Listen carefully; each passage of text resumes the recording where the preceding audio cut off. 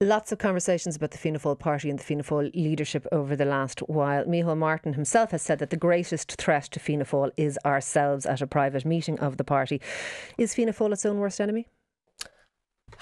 Look, I mean, we had a very difficult by-election, and the result was clearly not one that would be acceptable to a party such as us, and we do need to examine the underlying reasons for that, and we will do that, but we'll do it in a calm and considered way.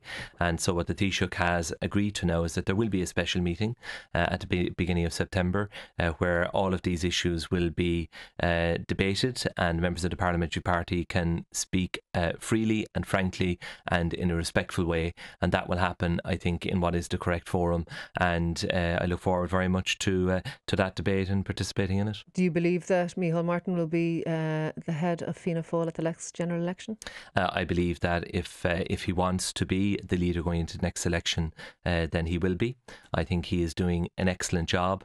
The man could not be giving it anymore, and I see up close every day the commitment that he is giving to the role and the office of Taoiseach, and I think he deserves the support of the parliamentary party and deserves the support of the general public. He's trying to lead the country through a global pandemic. I think he's doing a pretty good job, and I don't think the public are really consumed about internal Fianna Fáil issues, and I think we should deal with them privately, have open, honest, frank discussions. People can say what they want, and if they have alternative views, by all means put them on the table, but there is a need for coherence as well, and I think the public want to see parties focusing on the issues that really matter to them. Minister for Public Expenditure and Reform Michael McGrath, thank you for that indeed.